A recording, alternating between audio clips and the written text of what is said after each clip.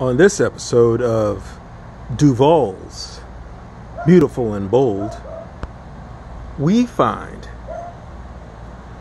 Hank, the local dragonfly, just chilling out, surfing the winds while hanging on to his favorite leaf, not caring about a damn thing in the world, just being happy.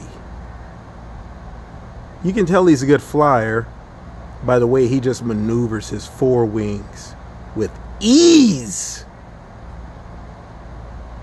Not worried about a thing in life. Chilling. He's at the pinnacle of the downtown high-rise in the town of Jamesville. He is the man. Got his own personal helicopter. Can go wherever he wants, whenever he wants. And he lives his life to the fullest. Let's see if we can get a closer look at Hank.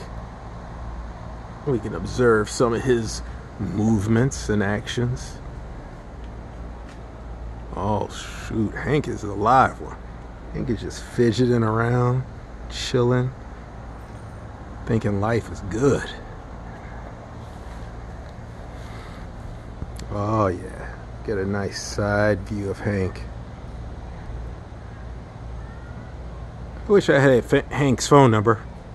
I'd call him and ask him what's going on, what he's got planned for the rest of the day. See what he's going to do tonight, maybe tomorrow. Ask him if the COVID's affected him. I doubt it.